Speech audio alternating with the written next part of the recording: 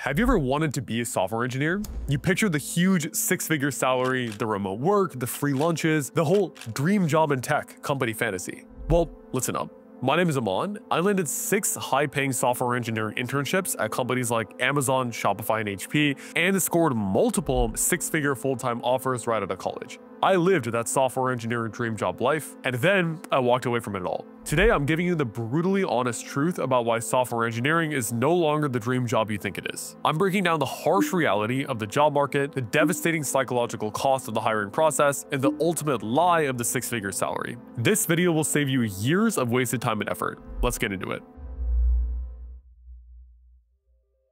Okay, you're smart. You've completed the foundational computer science classes, dedicated yourself to learning languages like Python, and diligently built projects. So why are you still struggling to land that critical first interview? What the hell is going on? The essential reality is that software engineering is no longer the dream job it once was, and the first most fundamental reason for this is the complete inversion of the job market. To understand why it's so difficult right now, we must first reflect on history.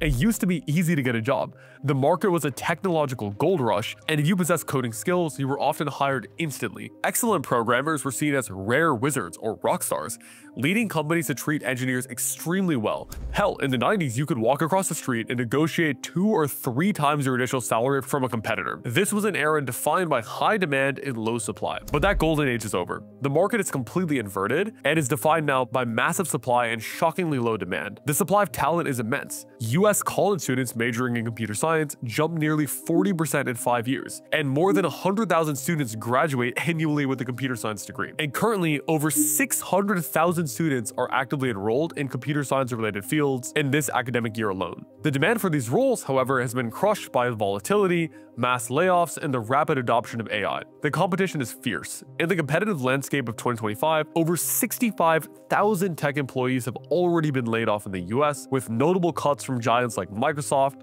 6,000, and IBM 8,000. This means that thousands of seasoned professionals, some with 10, 20, or even 30 years of experience, are now flooding the applicant pool, competing directly with new graduates. Adding to this pressure is the accelerating adoption of AI. While AI is estimated to replace 1.8 million jobs globally this year, because AI is a factor now, this environment increases the technical complexity and skills required for entry-level roles. The harsh result is simple. The bar for entry has shot through the roof. It used to be easy to get a job, but now it's not. Landing a technical job today requires roughly 10 times the effort compared to job seekers 5 or 10 years ago. The sheer volume of effort required is staggering. Job seekers in 2025 submitted an average of 300 applications to secure a single job offer. And for highly competitive roles, data indicates that software engineers with less than 2 years of experience required an average of over 1,400 applications just to receive one offer. And the accepted standard for these entry-level positions is so high that the average student now needs 4, 5, even 6 software engineer internships just to be seriously considered. Look, the reality is simple. This brutal market dynamic, where securing a single offer may require enduring hundreds or even thousands of rejections, takes a tremendous psychological toll on every single candidate. And you must understand that the job acquisition process today feels like navigating a war zone, and most people are simply not built for that level of constant failure. You need to prepare yourself for the painful reality that you will be rejected hundreds, if not thousands of times. You will be ghosted, you'll receive boilerplate rejection emails with zero explanation. Some candidates may even get all the way to the finish line only to have their job offer rescinded or laid off within the first week. This relentless failure pushes you to a constant state of high anxiety, and many brilliant students feel the game is rigged when facing repeated rejection. And this tends to create almost a victim mindset. When confronted by a market that demands enormous effort, many people just feel like the game is unfair, saying things like the game is rigged against me or these companies shouldn't expect such high standards. See, back in the day, people believed that success should be easy or deserved just by getting a degree, and that is fundamentally incompatible with the current state of the industry. The thing is that it's incredibly difficult, way more difficult, 10 times more difficult than it used to be. But the only way to thrive and survive in this competitive market is to see the competition and be excited, recognizing that the difficulty confirms the immense value of the prize. But if you can't emotionally separate yourself from this inherent probabilistic process, if you can't handle the feeling of repeatedly failing before walking away with a single offer, you are not cut out for the psychological stress required to succeed in software engineering today. And even if you do somehow get an offer, the next reason why software engineering is no longer a dream job is the reality of working in tech these days.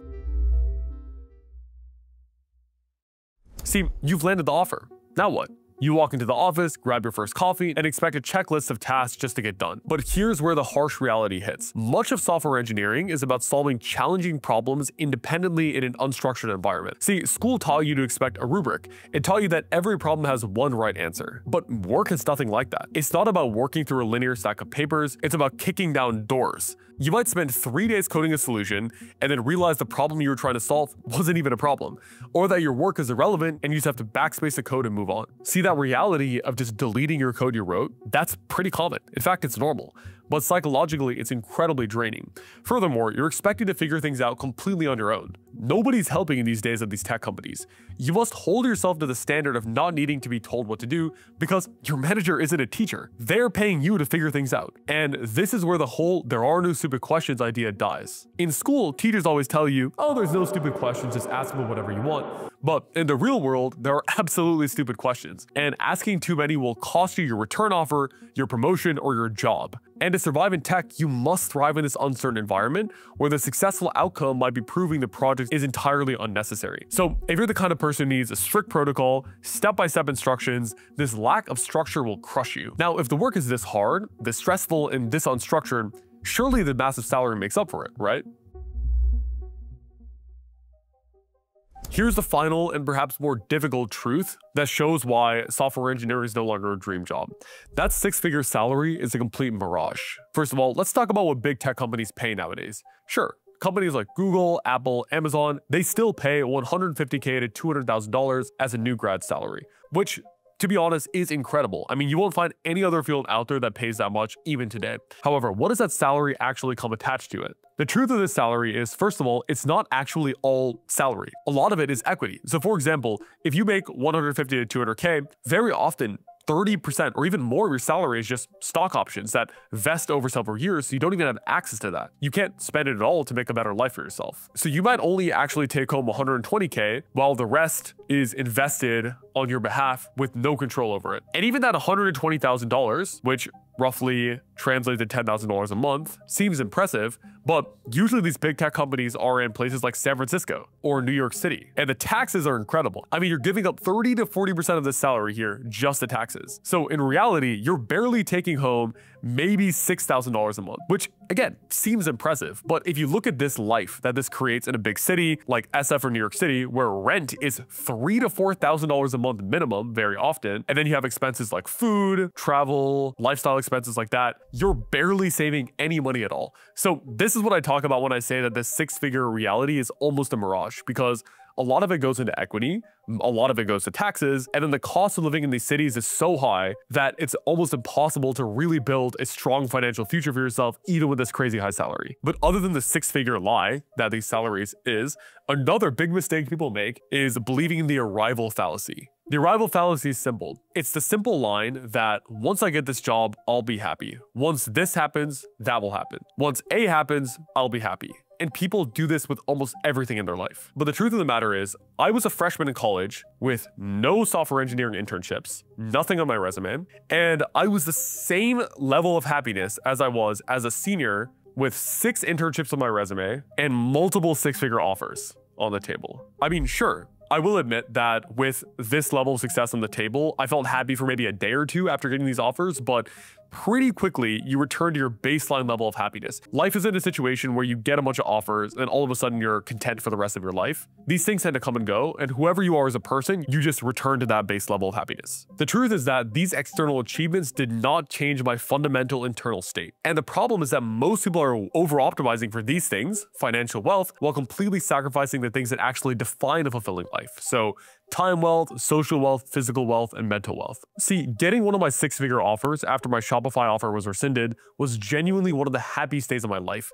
I remember calling my parents, all of my friends to tell them the news. But within a year, I was unhappy again because I didn't enjoy the work, I didn't enjoy the company, and I didn't really enjoy the team. And I didn't really enjoy the day-to-day. So how is it possible that I can go from something being the best day of my life to quitting within a year and being unhappy? What you need to realize is that a job offer is simply a ticket to dedicating 40 to 50 hours of your waking moments to achieving someone else's goal. And yes, it's important to have a job to pay your bills so you can at least survive. But if you think that achieving a job offer in tech tech equals your entire life is set, you have to realize that that is the arrival fallacy in action, and it's not true at all. If you don't enjoy the journey, you will not enjoy the destination. So here's the honest truth. Software engineering is no longer a dream job for the mediocre, the uncommitted, or the easily discouraged. At this point of the video, I want to reveal the truth. If you can deal with the rejection, if you're someone who can understand the arrival fallacy, if you're someone who understands that these high cost of living areas mean that your financial situation requires further thought, software engineering can still remain an incredible path for those who are ready to rise to the challenge and master the high leverage hiring process required today. And if you're that person, someone who's done a computer science degree and needs help getting hired, but is exhausted by the constant rejections and the uncertainty, I actually run a program called the Software Engineering Accelerator, where you'll work with me along with 7 FANG engineers and recruiters to get a job guaranteed. So if you're interested in learning more about how we can help you land an incredible software engineer job offer, fully guaranteed, check out the top link in the description. And if you're struggling with LeetCode, click this video over here where I break down my exact LeetCode strategy I used to master it and land incredible job offers in tech. Thank you guys for watching, and I'll see you in the next video.